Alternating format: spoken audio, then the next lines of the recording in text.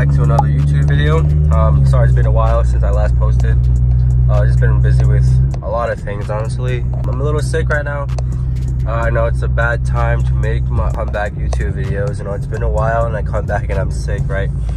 But this video, I'm gonna talk about like things, 5 things to be exact, 5 things you should look out for when it comes to buying a 340i, 440i, anything with a b58. When I'm usually on social media, if you guys don't follow me, by the way, hit me up on my Instagram right here if you guys have any questions.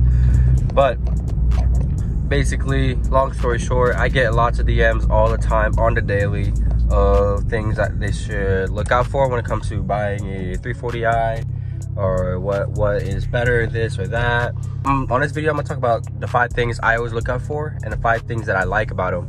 All right, so it's gonna be like a two for one combo kind of situation. So top 5 things to look out for and top 5 things I like about the b58/340/440, any other BMW equipped with the b58. So yeah.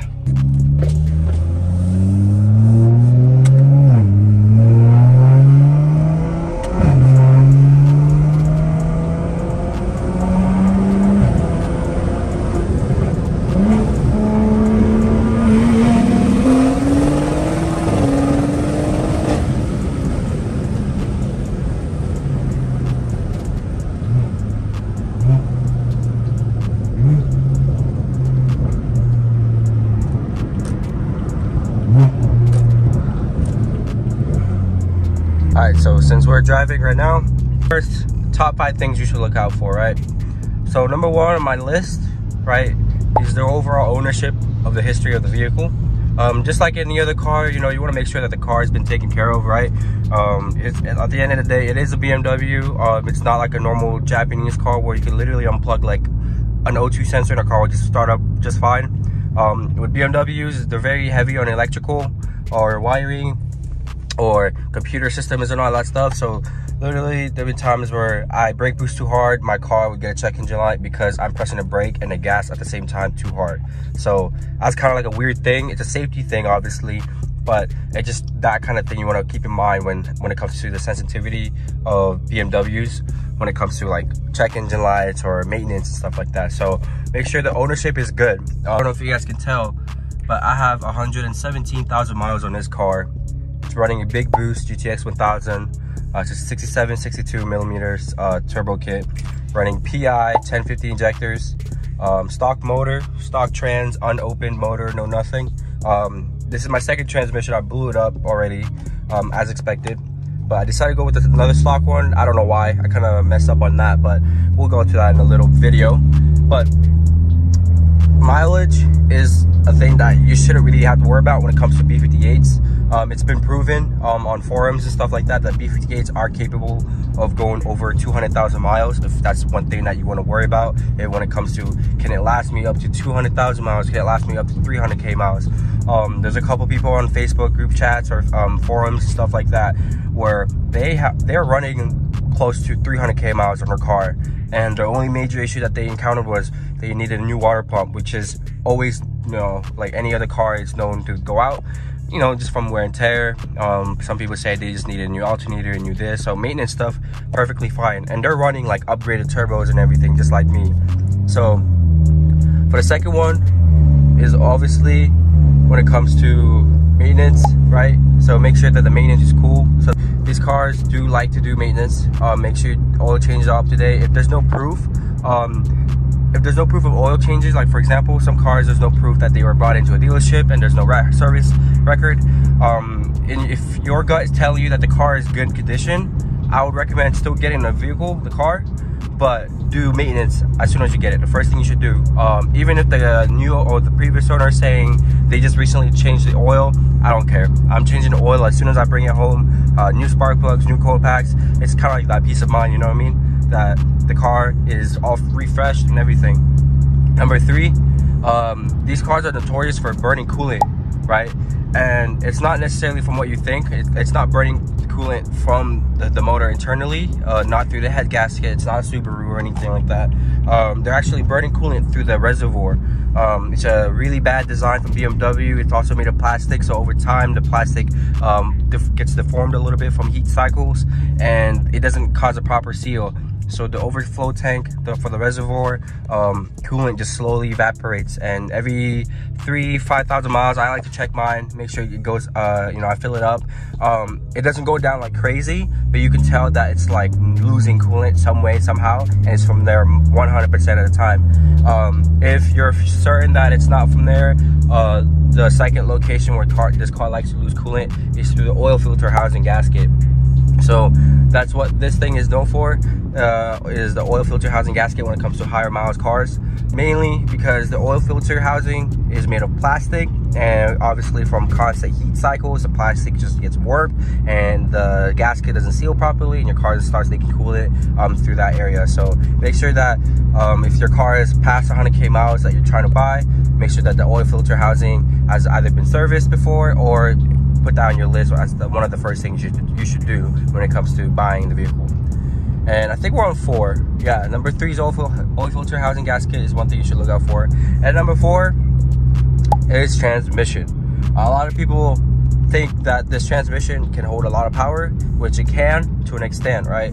So what happens is with the stock ZF8 transmission, it can a lot of people been, you know, getting away with having a big single turbo making like 800 wheel on a stock trans, where the torque is really brought down like a lot by the tuner.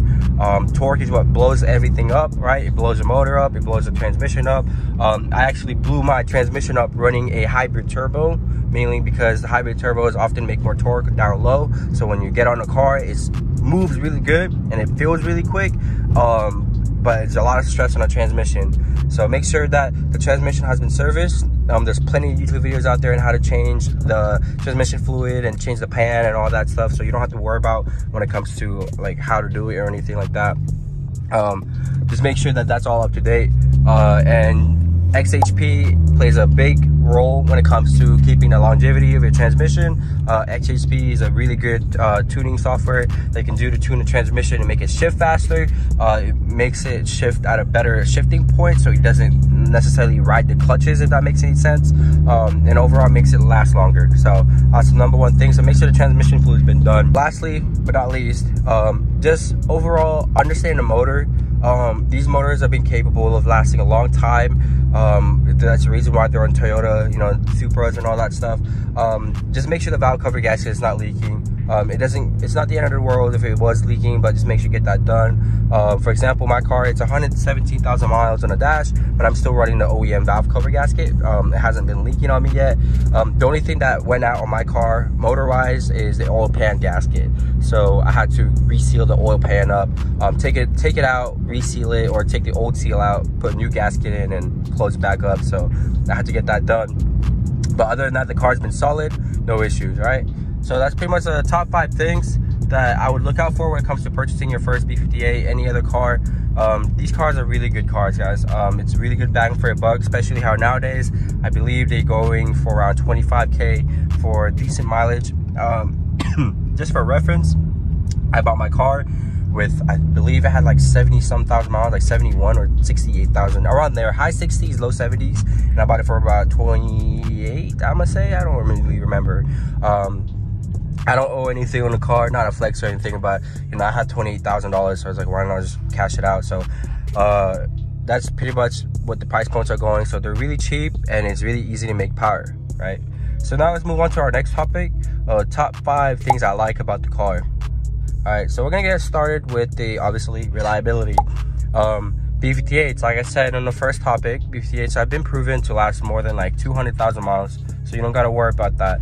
But I can say with proof that it's true. I'm literally a living proof. I like to tell my friends who are afraid of BMWs is that my car has 100k miles and I beat the living crap out of this car almost every day. I go out racing all the time. I just do pulls for no reason, and the car never skips a beat. And I have all of my seats in. It's a comfortable car. I have AC running and everything like that.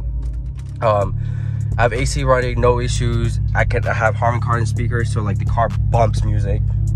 So that's like one of the cool things that I like about this car, is reliability is for sure there. So don't worry about reliability, guys, okay? I can't stress it enough. All these people that you see, they're blowing their motors up and stuff like that, most likely is because of a failure of something unrelated of the engineering of the BMW, right? I've known some people where they blew up their engine mainly because they had a billet manifold and the aftermarket manifold failed, the welds failed, and coolant got into the ports, and boom, coolant got into the pistons and fried the pistons up, right? So things like that can happen. It's a tough game we all don't like facing, but it can happen, right? But if you take care of it, like for example, for me, I do my oil changes every 2-3K miles, right? I change my spark plugs every 10K miles, depending if I'm having any issues according to my data logs from my tuner. But I've changed them maybe like 3 or 4 times already out of my ownership of owning this car, and I've only owned this car for like a year and a half or 2. I'm gonna say 2 years. And the serpentine bell or O2 sensors, all that basic stuff, right? So that's one thing that I like about it is reliability. Number 2, you can make it really fast for almost like nothing, for dirt cheap.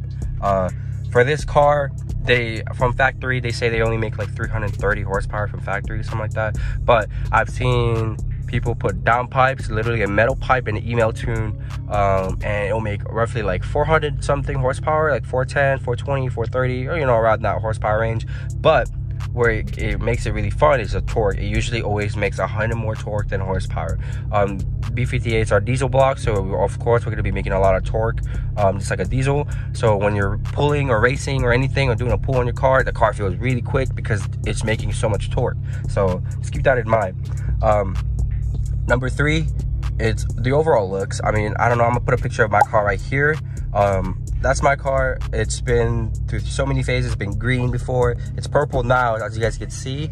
I'll do a quick walk around of the vehicle in another video, but basically that's what I like about it. It's just, it looks nice, man. Like, don't get me wrong, an F80 M3 is way better because of the arches in the back and it's wide bodied and everything. But if you're not, I'd never really like to compare this car to an M3. I feel like M3 and this car are two different, completely, like they're 2 different cars, like, yeah, sure, they're both a 3 Series, but I feel like BMW back in 2016, when they made this car, they wanted a family car, but they found out that the motor actually makes a lot of power.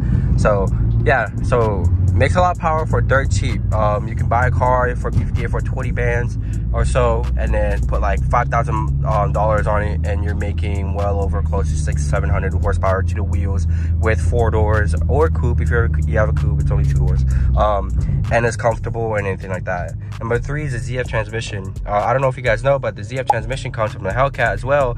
But they have the HP 70 or 80, I believe, or I'm not really sure. While we only have the HP 50. But this ZF transmission, when tuned, I'm gonna get a lot of criticism for this, but I like it more than the DCT. The main reason why is because a lot of people who are stuck with saying the DCT is way better. Yes, back then it was way better. Ever since the ZF transmission came out with the new trans tune, I can definitely say it shifts faster than DCT. I've raced 335 ISs and I've outshifted them like crazy. And overall, it's it's really comfortable. It's not clunky. It's an 8-speed, so we're driving the freeways nice and all that stuff.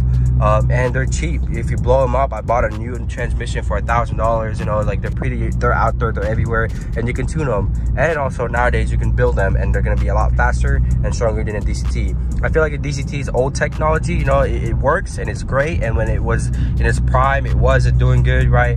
But just like any other athlete out there, there's their prime and then there's their downfall, right? Into a new athlete who's on a rise.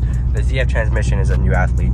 So hate me or not, but that's just my opinion after driving a DCT, and a DCT, BMW DCT, a GTR DCT, and a ZF transmission of this car. I just prefer the ZF transmission. It's more comfortable, more dailyable, and you can shift really quick, and it holds just as much power. I believe it's rated to make like 600 torque before it starts to slip. But honestly, if you're not doing digs or anything like that, the car will just be just fine. I only do road racing, and I like to change my transmission fluid once in a while, or I know my temps on the transmission, so I like to keep it below a certain temp because I know that the clutches won't slip. So that's that. So I like the transmission. I believe I'm on number 4. Number 4 is the overall community. I feel like the B58 community is getting bigger and bigger, and a lot of people are hopping in, which is a great thing in my opinion, because that means that with the bigger community, there's going to be a lot more companies out there willing to make aftermarket parts for it. There's so many aftermarket parts being built or released for this platform, and it's still in the making, so it's still relatively a new platform. I think the first b58 didn't come out until 2015, 2016, around there. So it just, you know, it's a good platform to join. It's really easy, bang for a buck. It's a matter of trying to be faster than any other b58. That's kind of like your own thing, you know. And lastly, number 5 is how easy it is to work on. Oh my goodness, compared to an M54, S55, or any other S65, b58 is by far the easiest car to work on. I can literally do a downpipe install in 5-10 minutes. I can literally do a turbo kit install and not have to pull the motor out or raise it up or drop the subframe, unlike an S55 or M54 where you have to like use that fancy tool that goes across the hood and to raise the motor up. No, you don't got to do any of that. You can literally change your turbo kit on the ground. Like when I changed my bottom mount big boost single turbo kit with running a Garrett turbo, I was able to literally install the turbo kit when it was just on the floor. Like nothing crazy. Spark plugs are really easy, accessible. Nothing, you don't got to reroute anything. I know for a fact my N54 boys out there, I know you guys have to reroute your coolant reservoir, I believe, to the other side if you're running top mount. This is perfect, super open engine bay or anything like that. So I just love working on it at home. It's super easy to work on. I can literally do everything. Everything's in arm's reach. And yeah, so pretty much that's it. That's all I can say for now. That's all I got in my mind. Let me know if you guys have anything you want me to do. Again, I'm so sorry if I sound kind of like goofy right now. I'm a little sick, I'm a little stuffed, but I felt like me on my way to get a haircut is a great time to kind of make a little quick video of my opinion after owning a b58 for 2 years. My top 5 things I like about the car, and top 5 things you should look out for when it comes to buying one of these joints. So as always, I'll see you guys next time.